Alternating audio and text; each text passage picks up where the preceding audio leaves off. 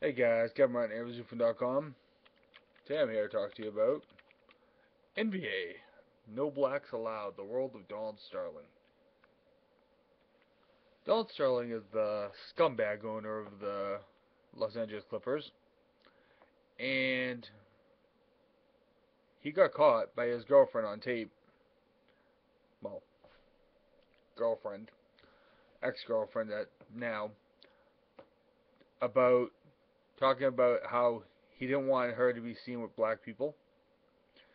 And I understand that they're saying, oh, the tape might not be legit, this or that. I understand being taken out of context.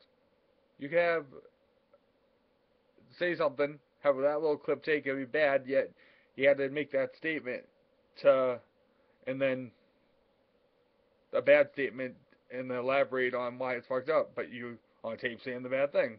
No, this is 10 minutes of these two going at it, and it's just mind blowing how this douchebag could own an NBA team, and I don't think he should. I think the players of the Clippers should sit out the games.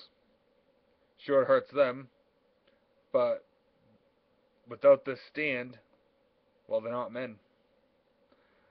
I know they're in the playoffs,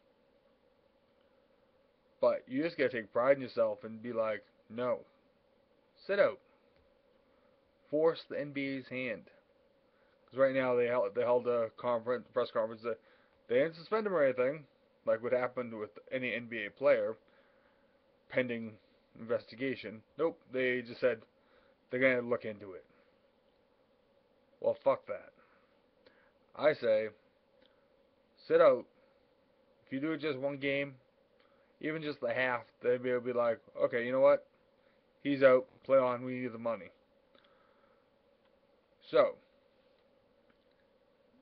his girlfriend, Mrs. V. Stiviano, she gold digger, 99% sure. Um, a young 20s model. Hey, not judging. Hey, just life. But at the same time, if you, which is, it bothers me. A lot of people are like, um, they're going after her, be a gold digger, this and that, and not focus on the main issue here. That sucks. Whatever. But the main issue here is an NBA team being owned by a racist scumbag. So I say, get the fuck out and um, basically be men, Clippers. Peace.